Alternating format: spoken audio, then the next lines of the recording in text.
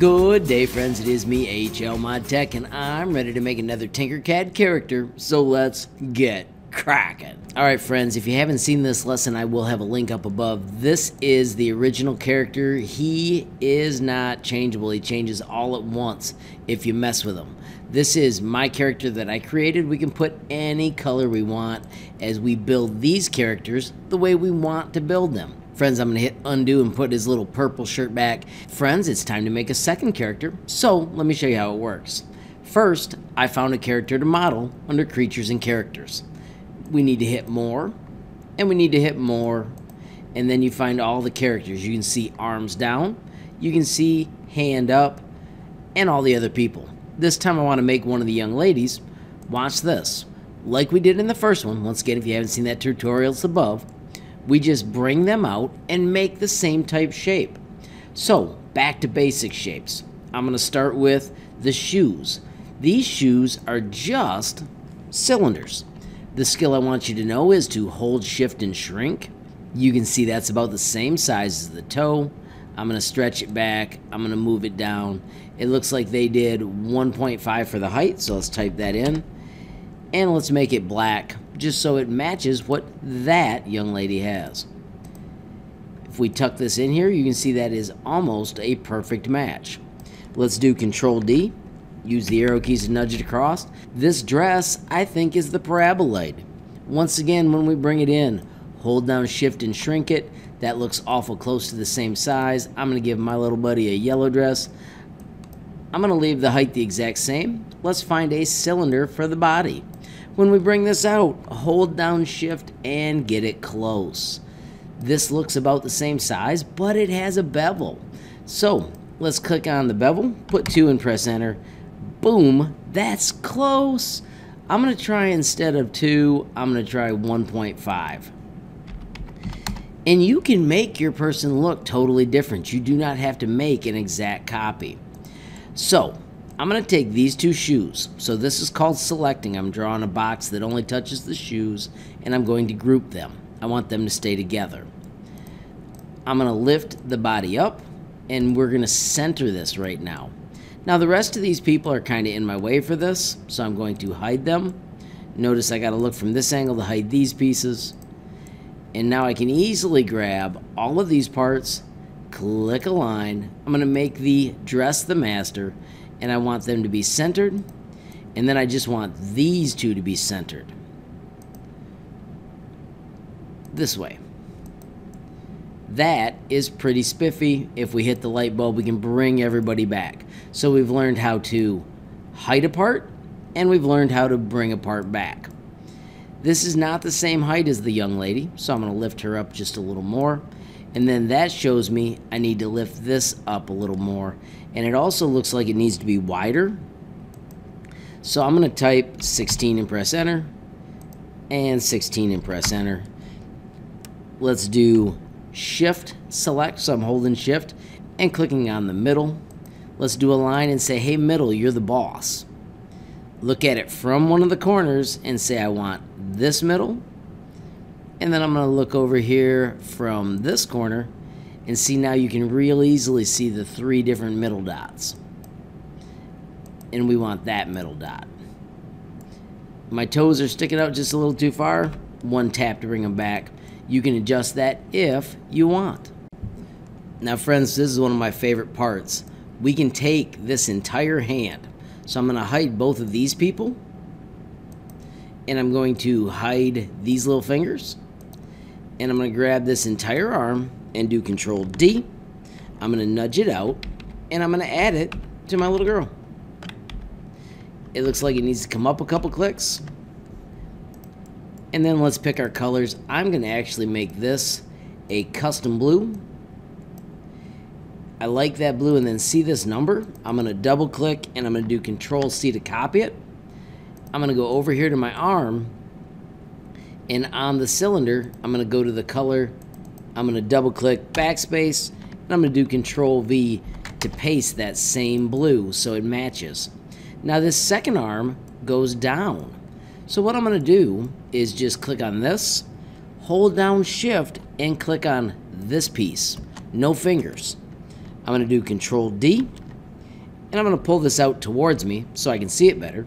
Can you see that that looks just like the arm? Now I'm going to take the rotation handle and I want to bring it down just about there. Can you see that this looks just like this? Then we're going to bring it back into the body. Notice I'm just nudging until it lines up. See how this right here is in the middle? And now we can bring it over. And then Control on the left side of the keyboard or right lets you move it down and out. Just like that, we've got the young girl and the dress. We've got to add hair and the head. Well, if you haven't figured this out yet, friends, we are going to simply grab the other head and I'm going to erase all of these. So from the neck down real quickly. So that makes it super simple to grab this head. And we're going to do Control D and nudge them forward. Control up to get it to the right height. And we can just nudge them into place until we're happy. Let's hit Show All to bring everything back. I'm going to change this person's color just because that makes it fun too. I'm going to go back to presets. Let's go with this one and this one. Let's use the tube for the band. It has parameters. I'm going to tell you to change it to 6 and 0.75. You can see that looks like a hairband. Let's move it over with the arrow keys. Do Control up to raise it up. You can hold the Control key while you do it. Nudge it back. And then find that corner. And then we want to use Rotate to get it to the exact angle we want. I'm going to go right there. And then let's use Align to line it up. I'm going to click Shift and the blue band and click Align. And I'm going to use the center of the head as the middle. Don't forget to hit this so you can easily see center. And let's see if this center works. Yes, it does. That is lined up pretty darn spiffy. Friends, we want to add some hair. This hair looks like the paraboloid. You'll notice it is flipped. The easiest way to do that is with the cool mirror button. I am going to get it in an angle so you can see this though. The up and down flip was right there. Then it was made skinny. So let's just click on it and make it thinner. And let's do black hair again just because that's pretty easy and slick.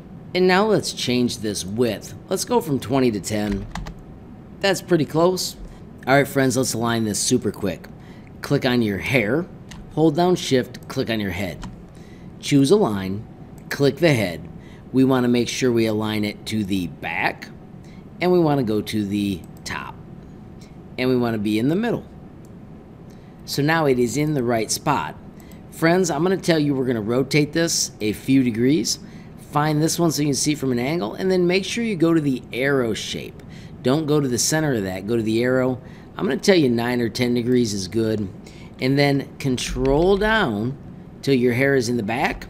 And then use the arrow to nudge it back out so you can see it. Notice I went the wrong way, so I'm going to do Control Z. I'm also going to set my nudge to 1. I'm going to do the other arrow, and that is a lot closer.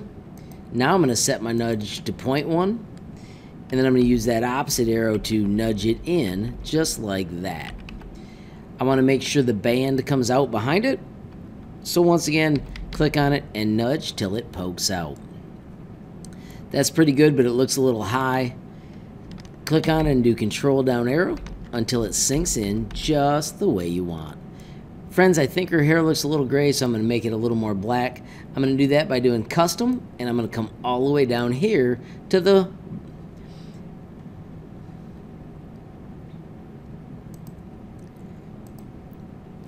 Friends, her hair looks a little gray to me, so I'm going to fix that by going to Custom, and I want to pull this all the way down to the full black.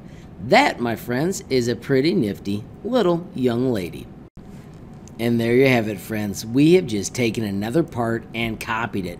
Now remember, the bonus of this is we can go in and change the colors to anything we want as we make our person custom. I'm going to take these hand parts and I'm going to make them match the color of my person.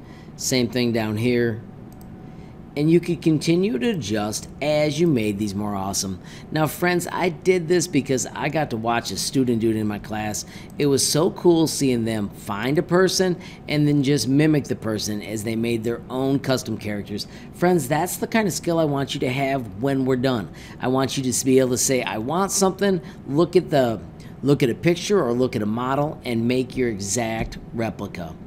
Friends, let's quickly do show all to bring everybody back. Remember, when you do make these characters, if you grab the entire character, so I'm making sure I've got this entire person and I'm going to drag them to make sure I've got them, you can then take that person and make them a part. If you switch from wherever you are to your creations, if you hit create shape, I'm going to name her Lady, and then I'm going to just hit save shape. You could give her a list of colors, but that'll also show up. And from then on in Tinkercad, if you hit your creations, that person will be available in all the projects you create. Friends, I hope you have a ton of fun with this. There are so many other things that you can explore. Don't forget, if you ever make somebody awesome or anything awesome and want to share it with me, you can generate a link, copy the link, and you can reach out to me on Instagram, Facebook, and Gmail.